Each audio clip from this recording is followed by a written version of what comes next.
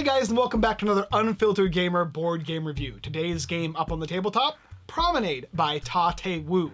In the game Promenade, you'll be playing 2 to 4 players, about 45 minutes to an hour and a half roughly, and is for ages 10 and up. And you're basically going to be buying, selling, and putting up paintings in this game. There's going to be a gallery, there'll be your hand, you'll be utilizing a deck building strategy of sorts, and you'll also be utilizing paintings to do different things in the game. As you complete exhibitions, you'll be getting these cards done and utilizing them for bonus victory points at the end of the game.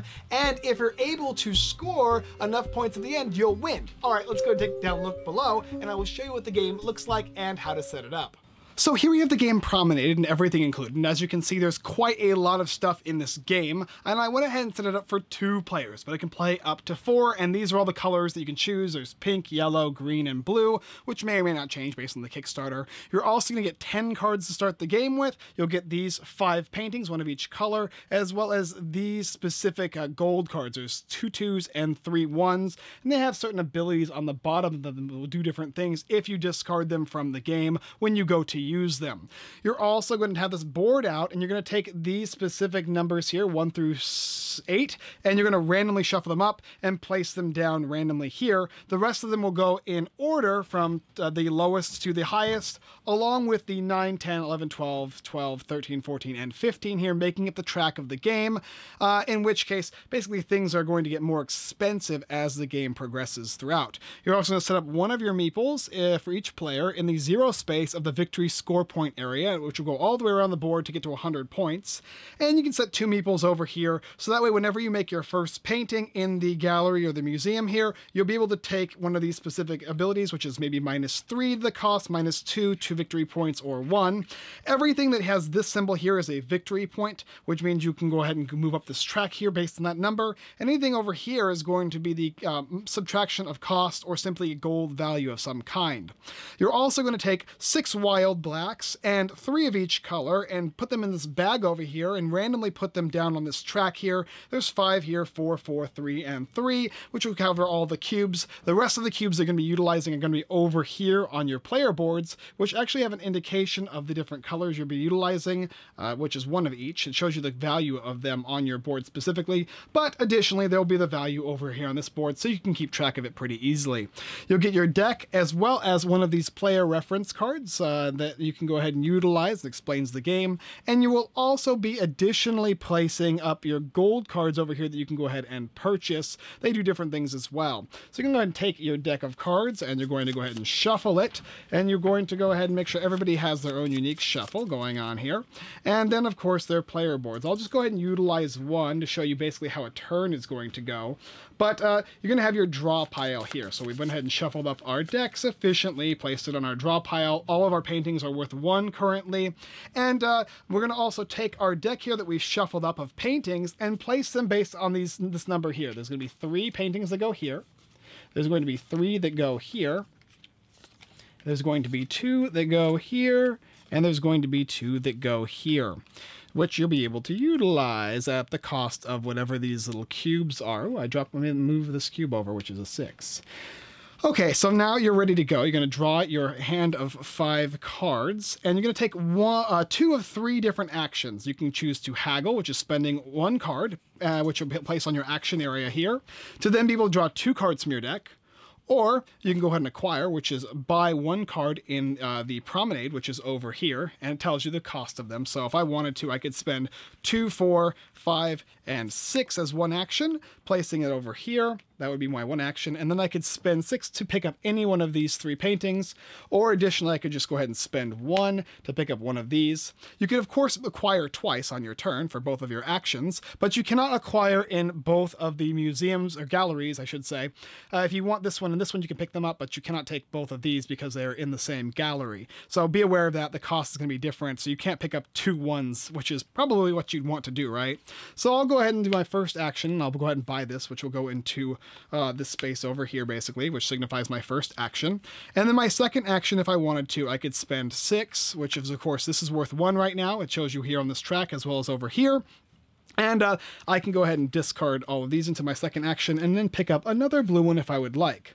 Whenever you buy a painting, you're going to go ahead and move the track up based on this number here. This is always going to signify this track. So for the first painting, it is the 1 for 3. So I'll move this up 3. And then, of course, I bought the blue one again, which means I'm going to go ahead and move it up 2 more spaces, putting it at 5. Every time these little markers get to certain points on the track, it will increase the value of the paintings that you can go ahead and utilize to buy certain things or put them in galleries or buy certain gold. Additionally, it will increase the value of them for endgame scoring victory points. So 1 is going to be at the 10 area, 1 through 9, 2 will be at 20, 3 will be at 30, and so on and so forth.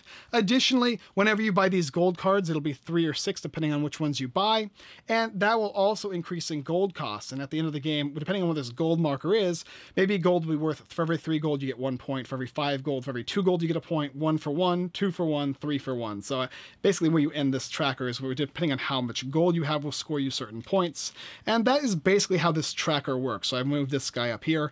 I've done both of my actions, so these are going to go ahead and go to the discard pile. And then I would go ahead and take my draw pile. That's going to get me my 5 new cards. Everybody else is also going to then go ahead and go. After everybody's turn has been gone, I get another chance to go on my turn again, and I can spend now these guys here. And unfortunately, blue still hasn't increased in value, but I can go ahead and buy gold. I could buy these paintings again, and additionally, I could also go up here and buy these things here. Let's talk about this board over here. If I want to place one of my paintings in these areas here, I'll need to spend the cost, and then I will also increase that painting's value up on this market rating track, so it'll go up on this track here. Additionally, I can only place paintings down that are these colors. So when I play a purple one down, this is going to go away. I will also place my color on here, signifying that that is my painting. And I will only then be able to play, or anybody else, be able to play colors that are left over here. So for instance, another one could be played that is blue, in which case somebody could put their color here and that would lose the blue one, and so on for green as well as yellow, which would be these guys here. And then, of course, this black one here is a wild, signifying that it can be any painting that you want. At the end of the game, based on if these are removed or not, will signify whether this happens or not. And there's different things that can happen throughout the game at the end of the game, but based on scoring and whatnot, depending on whether or not these are removed. Now, if none of these are removed by the time the game is over, then the one that has the least amount remaining is going to be the one that you're going to associate with getting points. The ones that are green here are going to signify things that happen in this museum, and the ones that are purple will basically be cards in hand or cards in your deck and whatnot. So for instance, this one says the genre that has the least paintings in the museum. All those paintings will be worth 5+ victory points, or +5 victory points. Pretty good. This one over here says the player with the most landscape paintings will get 6 for the first place player, second will get 3, and third player will get 2 points. So if at the end of the game, if all of these are removed and all of these paintings are there, then you are going to have both of these enacted for end of game scoring, which is pretty useful, right? And that is basically how the game is going to go. You'll be utilizing your actions and placing cards down in these 2 action spaces. When you have no draw pile, you'll take your deck and you will go ahead and shuffle it up and begin again. When you draw cards from this area here, if at any point one of these spaces has no more paintings left in it, you're going to then remove this little token here. You're going to place the next one down on this line there, and then you're going to fill up that space. So for instance, this one here will get these 3. And additionally, any of these extra ones here that do not have are not fully filled, like so for instance this one's supposed to have 3, you're going to put 1 down for each of them. But if both of these were gone as well, you would put 1 more down for each of these as well, signifying that you're going to be basically continuing the trend of keeping the galleries full of paintings that you can go ahead and choose to pick up and whatnot. Another thing that's of interest in this game is when you're utilizing your cards for gold specifically, there are certain things that your gold can do. This one says you can spend this to, you can remove this from the game and use it for 4 coins as opposed to 2, but you have to use it to buy 1 painting. There's also special ones like over here, this 3 over here. It's going to cost you 6 and you can use it for 3 whenever you play it, but if you want, you can discard it from the game and use it for 8 to buy 1 5 gold card. So you can go ahead and just pick this up along with spending 2, and you'll get this 5 gold card, which will be useful throughout the game. Additionally, there's another one here that says if you use this card, discarding it, it will give you 8, and you can buy 1 or 2 paintings in the same gallery as opposed to having to buy 1 in each separate for the actions. So that can be pretty useful as well. And that's basically how the game's going to go. The game is going to end when either A, this deck has been depleted, or when these markers have advanced. So for instance, if it looks something like this, once this marker here reaches 70, everybody will finish their turn up and the game will end as well.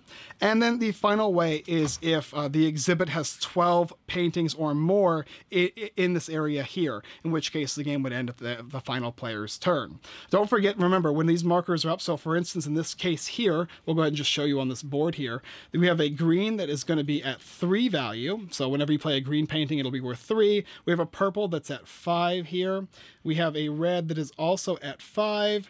We have the blue that is going to be worth 6, and we also have the yellow that will be at 6. So playing cards for paintings, for whatever reason, like this red one here is going to be worth basically a gold 5 card, and this blue one here will be worth a gold 6 card when you're using them to spend to place paintings down. So in this case, it'd be pretty easy. You could spend basically this one, and that's not a yellow, this is a gold card, but this one and this one, that's a blue for 6, and that is a red for 6, that's 12. I can then use that 12 gold to place a purple one here, removing this one here, moving the purple up on the track 5, and also then you're going to be getting 9 victory points for placing this painting here, 8 for the next one, 8 for the next one, 7, and then 7, and you just move your tracker up like that. That's basically how the game works. Hope I give you enough understanding of how the game functions. Let's come up and talk about Promenade and what I think about it.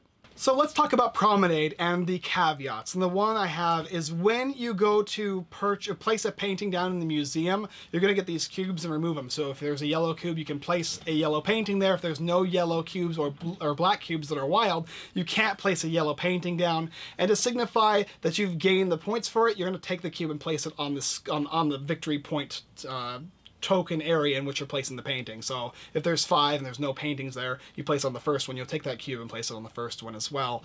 But you don't necessarily need to do that, but it does help in how the game works for scoring. It makes it easier to know which is the next available amount of victory points in each of those different exhibitions in the museum.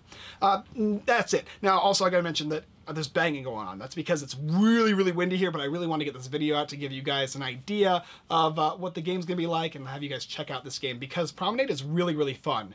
It is a partial control as to like how you want to manipulate your cards and make them more valuable. Do you want to get a lot of blue? Yeah, because then you're going to make blue more valuable, and then the game will score you points. But also putting blue down in the exhibitions might be helpful. Maybe you want to score as many points in your deck by increasing the value of those cards, and then using those cards to get rid of paintings that are not worth as much, so that way you can place them in the galleries or the exhibitions down here in the museum, and that is also going to score you points. So you want to try and open up the victory point conditions for the end of the game scoring with these little guys here, as long as they help you. If they don't help you, it can be hurtful for you to open those up because somebody else can gain points as opposed to you. And you have options as to how you want to score points. You can do a little bit of everything. You can focus on the museum, you can focus on getting up the cards in your deck in higher and higher value. That all kind of plays a role in it. Do you want to go the gold route, in which you're trying to get your gold value increased as much as possible and utilize those, or simply stick with paintings? And what's nice too is these little cards, like I said before, there's a bunch of different types of them, and you can kind of interchange them, I believe. I think I might have all the stuff in the game, but who knows what extra stuff is in the Kickstarter. Overall, it's a really fun game. It looks great. There's a ton of great paintings in this game. If you like painting style games, this is definitely one I'd check out. It has a slight deck builder aspect to it, or a decent amount of deck builder in it, and it's nice because it doesn't feel like every other deck builder I've played. This one is very, very different in the fact that you're utilizing your cards as basically currency to gather more currency as the game goes on, and watching how other people are gathering their currency and increasing the value of their paintings. The theme is not sticked on here or pasted on. This theme is actually really ingrained in this game. I would actually say that they were like, I want to make a painting game and I want to make it good, and this is how I'm going to do this game. That's kind of how I imagine this game being done. I really, really like this game. I think most people people who enjoy a slight deck builder, a little bit of management as far as how you're going to be controlling your deck and gaining more points in it, and then additionally the museum aspect where you're trying to control how other players place and what paintings they use. And oh, he just bought a red, and I know that there's only one red in this area left for this specific exhibition. I'm going to place there first, even though it hurts me a little bit. It hurts them more, and they're in first place. There's a lot of stuff going on that has you thinking pretty dramatically in this game. I think it's probably his biggest game he's done so far, and it's the only one I've played so far, so I couldn't tell you which one to pick up other than the fact that this game is really, really good. I strongly suggest you take a look at Promenade, currently on Kickstarter. It's a really fun game.